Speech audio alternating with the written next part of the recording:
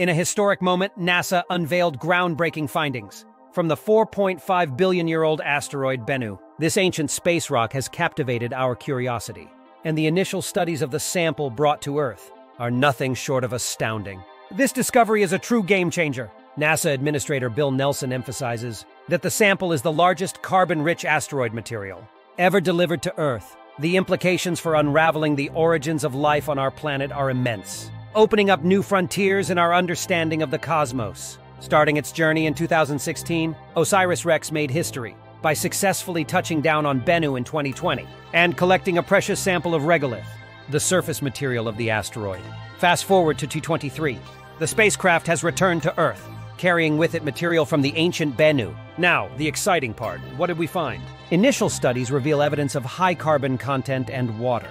It hints at the potential building blocks of life on Earth, residing within the rocks of Bennu.